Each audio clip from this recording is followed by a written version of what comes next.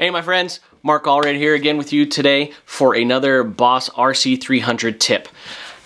If you've been doing this for a while and you're trying to dial things in, one of the problems that we have as live loopers is that you have 3 tracks on the Boss RC-300 that most often come through a single output. And if you try to play live or record your different tracks through one single output, it can be really difficult. Let's say you have track 1's a guitar sound, track 2 is a bass sound and you're using an octave pedal on your guitar, and track 3 is a beatboxing sound. You want to have an individual mix for each one of those tracks. Or let's say you're recording, you want to be able to affect each one of those tracks individually to get a really good recording sound. And if you have a single output routed for that audio, that's really hard to do, if not impossible. So that's what I'm going to show you how to do. If you like what you're hearing, please like, share, and subscribe and all that fun stuff so I can keep making videos for you. Let's dig into it, because if you try to read the manual, it's really, really difficult. I'm going to boil it down for you in a couple of steps. Here we go. Alright, so let's start digging into this. What I'm going to start off with is explain, here's my live signal from my guitar and most likely from your effects as well. So this is coming through my effects into input left mono. So we're going to come over here and we're going to edit how first the sound is coming out from my live signal. So we're going to come into, let's start with a memory that you're not using. So I'm going to use memory 3. Go to memory edit, that button there. And then let's pan over using this arrow button to input out. So when you first come in here, it'll say main plus sub.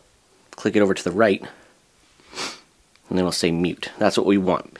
And then that means your live signal coming out will be muted. You don't want to have your live signal coming out. So we're going to click on write once, twice, now it's saved.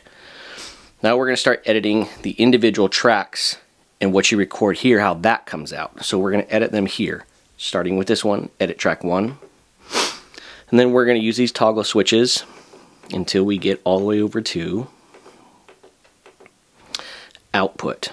Right now I have it already set to sub. It's going to say either main plus sub, sub, or main. Now I want it to say sub. So let's write that once, twice, now it's saved. Then we're going to come back, click edit again on the track, use the arrow switch so you get to pan. Now you want to rotate your switch, this little guy here, until it says L50. That means 100% of this track, of track 1, is going to come out of your sub output left. So let's click right once, twice. Now it's saved, meaning whatever you record here is only going to come out of here now. So what we do, boom, that guy. I'll show you that at the end. So let's do it again. So track 2, same idea. Click it once, toggle over till we get to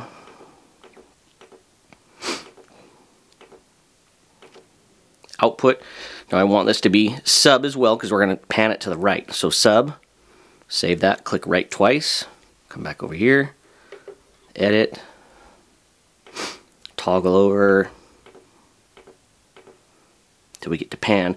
Now I've already set it up. So it says R, but it needs to say R50. Boom. So let's click right twice. Now it's saved. That means sub output right. That's where track 2 is going to come out of. Alright, last one. Track 3, let's do the same thing. Track 3, toggle over.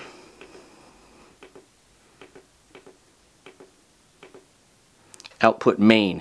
Because now we're switching it over to the main, but we only want it to come out of the left mono side. So let's save that main once, twice, now it's saved.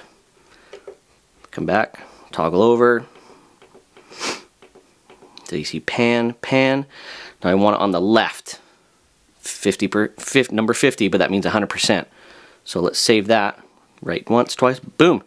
Now we're done.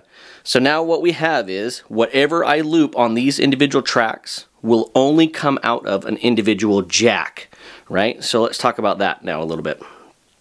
So I can route that guy, and that guy. And why this matters is so that if you're recording, or no, let's say you're playing live, right? You're playing live, And the guy at the front of the house wants to be able to mix just that track 1 because that's a guitar sound, and he wants to be able to mix track 2 because that's where you have your octave pedal turning your guitar into a bass sound, and your track 3 is actually where you're beatboxing. And so each one of those requires a specific mix. And let's say you're recording, you might want to use different plugins for each one of those tracks so you can get the mix correctly, because usually what happens is that we'll have one instrument in with all of our effects and only that going out. So you're combining your live guitar, your guitar loop, your bass loop, your beatboxing, or any of your other instrumentation into one single output, which is super hard to mix and to get the right sound. So that's, you know, one killer way to route your audio so you can get a much better sound coming out of your looping. All right. Alright, and that's it. Hopefully that really simplified the process for you, and now you can route your audio better for live performances and recording, and hopefully I saved you a bunch of time because that was painful for me to try to figure out when I first learned how to do it. Alright, until next time, I'm Mark Allred.